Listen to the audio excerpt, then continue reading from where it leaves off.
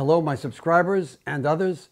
For my subscribers, you can see I'm wearing a different outfit. Why am I wearing a different outfit? Because it's holidays time. It's Christmas time. It's Hanukkah time. It's the time of New Year's. And first and foremost, I want to thank you and share my holiday wishes. And I'm going to do it in an unusual way.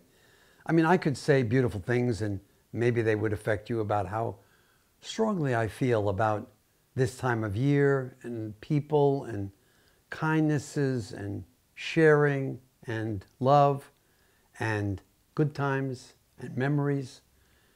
But the one I'm going to share is about peace.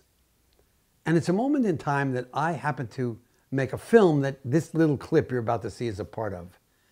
It's a beautiful story.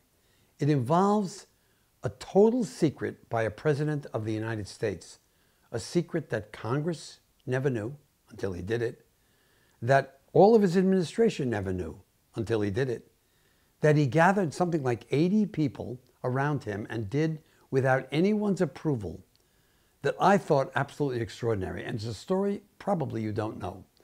So it involves President Eisenhower, 1957. It's the time of the Cold War. It's the time when things are scary. We are in a Cold War with the threat of nuclear war constantly, and the Russians have put up a satellite. And in 1957, they put up Sputnik 1 and then Sputnik 2. And we're struggling to put up a rocket, to have a successful rocket launch. And we managed to do it, but we look to be behind them, and it looks to be very threatening. And the Democrats, he's a Republican, Eisenhower, are saying we got to build more missiles, we got to attack. This is really scary. Eisenhower's not paying attention. You got to build more missiles. This is an arms race. They're going to get us. So there's a lot of tension in the country. And Eisenhower does, on December 18th, 1958, Project SCORE.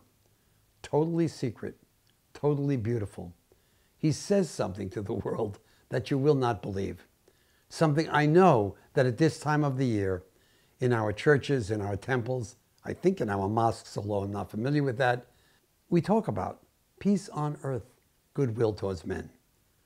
I share that right now, this holiday season, but hopefully the video will run all year and you'll remember this moment. Project SCORE, President Eisenhower, December 18, 1958, taken from a documentary film I made on Sputnik and the effect on America. As Christmas approached, Eisenhower attempted to pull off one of the most daring acts of any American president. He developed a top-secret project codenamed SCORE with a team of 88 hand-picked civilians and soldiers. They built an audio tape player designed to be launched into space that would play a personal message from the president that everyone, everywhere could hear. Eisenhower was so determined to keep SCORE a secret, it would be launched without the awareness or approval of Congress, the military, or even the CIA. Less than a minute remains in the countdown. 8, 7, 6, 5. Newsman Jay Barbary saw it all. It launched at 6:02 p.m. December the 18th, 1958.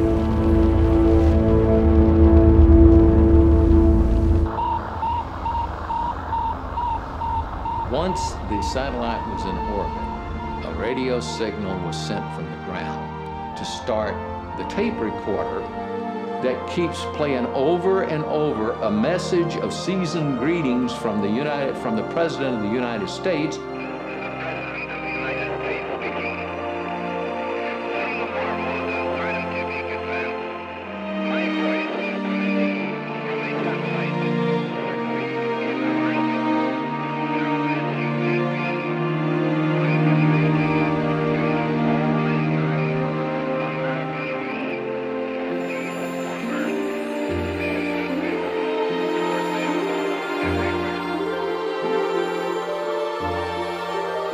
What it did for the spirit of this country was just magnificent. After he heard his voice from space, President Eisenhower said to the press, "That's one of the most astounding things. Maybe the next thing they'll do is televise pictures. After SCORE, many government leaders were furious at what Ike had done. They called SCORE an expensive stunt, orchestrated by a president in trouble. But it was not. SCORE symbolized the future, for Eisenhower had given us the world's first communications satellite.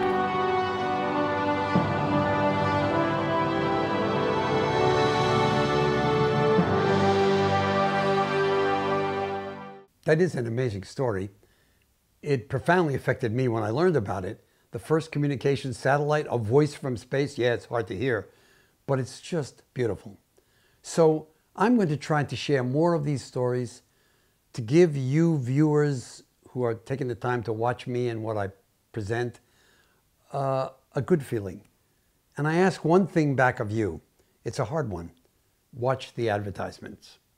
If you watch the ad, I get a penny or so, and it matters to me. I don't want to ask for money. I'm trying to make a living from YouTube, not succeeding yet, but getting there. So if you can turn away, have a sandwich, look at the sky, hug a friend, think, and let the ad run, I make something from it. I know that isn't easy because I skip this ad frequently myself. Thank you very much. You have a good holiday, and if you're watching this at another time, peace on earth, goodwill towards men and women.